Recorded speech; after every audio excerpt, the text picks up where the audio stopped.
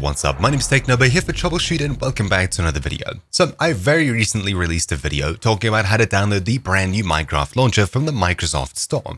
A lot of the comments I've been getting on that video are comments something along the lines of Microsoft asking me to pay for this and or buy the Xbox Game Pass. No, you don't need to do that, and you don't need to spend any money in order to get the new Minecraft launcher on the Microsoft Store. If you already own Minecraft, whether you own it on Mojang or Microsoft, it doesn't matter. I'll show you how to download it here for free. Note that this isn't a piracy guide, and you do need to own Minecraft one way or another. So, firing up the Windows App Store, whether you're on Windows 10 and or 11, if you search for Minecraft, you'll find a bunch of paid ones here. However, if you search for Minecraft Launcher, you'll find this here. They're two separate versions. None of these here. This one down here is the one that you want. Minecraft Launcher from Microsoft Studios. Try and make sure it's the correct one. And if you need, use the link in the description of that video or this video here, which will take you directly to this. As you see, included with Game Pass or get from the Xbox app. Now, it did say that it was free previously, so how do you get it for free? Well, clicking Get with Game Pass will take you across to the Game Pass purchasing page, which is obviously not what we want.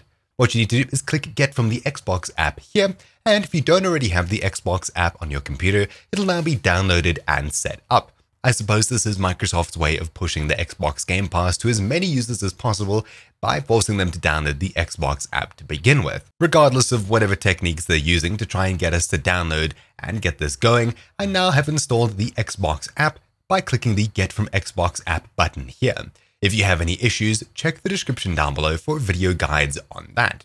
Now, I'm already logged in with an account that owns it, so I'll rather switch to one that doesn't to show you how to do this for free. That's why I'm on Windows 11 as well. This is simply a virtual machine that has never had Minecraft installed on it. So now logging into my old Microsoft account that doesn't own Minecraft at all, we get dropped to here. What you need to do, if you see this pop up at the top, is click Install to download any required programs onto your computer for the Xbox app to run properly. Installing gaming services. Awesome. So scrolling down, we once again see Minecraft, Minecraft Dungeons, etc.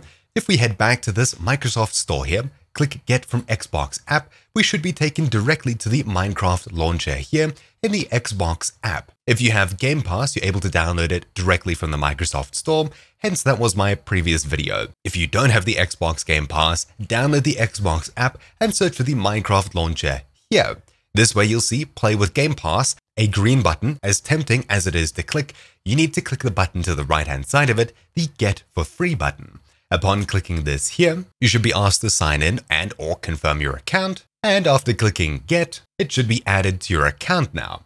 Now you're able to install it here, or you should be able to do it from the Microsoft Store here as well. Let's quickly double check. Minecraft Launcher, and yes, we can install from the Xbox app. It's no longer a different button. So now that I have it added on the Xbox launcher, I'll click Install here, and it should begin downloading for free. Note that I'm not logged into my main account that owns the Xbox Game Pass like I was in my previous video. Just note that if you're still being asked to pay on this page here, make sure you have the Minecraft launcher selected from the Choose Edition drop-down here, not Minecraft for Windows, Dungeons, or the PC bundle at the bottom here. It needs to be the launcher. Now, of course, from here, it's simple. You're installing the program and you can launch it up and use it as possible. To address another issue that wasn't mentioned in my previous video, can you still access .minecraft? Absolutely. Hold Start, press R, and type in %app_data%.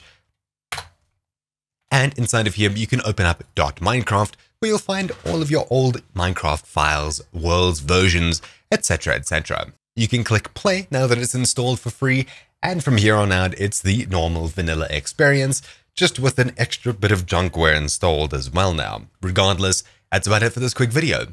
Thank you all for watching. My name's been TechNobo here for TroubleChute, and I'll see you all next time. Ciao.